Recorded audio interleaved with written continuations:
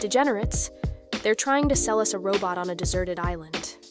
A goddamn robot, folks. Not a castaway, not a pirate, but a metal motherfucking machine. It's like someone spiked the Hollywood Kool-Aid with LSD and sent it to the wrong studio. All right. Let's break down this trailer scene by scene, like a goddamn vulture picking at a carcass. Are you having a good time? Scene 1. The robot's awakening. They start off slow, like a turtle on Quaaludes. A shiny new robot, all chrome and circuits, blinks to life. It's like watching a newborn alien try to figure out how to use its own body parts. Cute, but I'm waiting for the fireworks. Fantastic! Scene 2. The Island Paradise. A goddamn tropical paradise.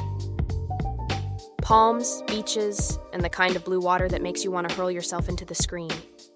But we all know this shit's too good to be true. It's like the calm before the storm, and I'm already smelling a dead fish.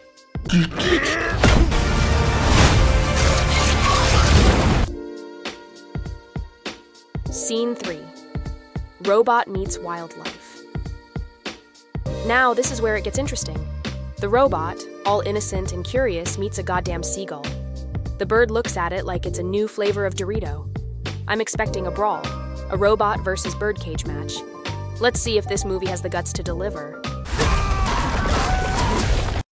This ain't no Terminator, folks.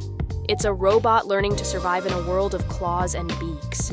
They're trying to pull off a heartwarming tale of friendship between man and machine.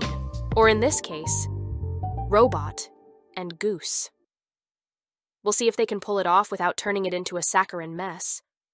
I'm hoping for a touch of the weird. Now's my chance. A dash of danger. And maybe a robot that learns to swear. Fuck you! Fuck you! I definitely fuck you. If they can capture the loneliness and resilience of a machine stranded in the wild, then maybe, just maybe.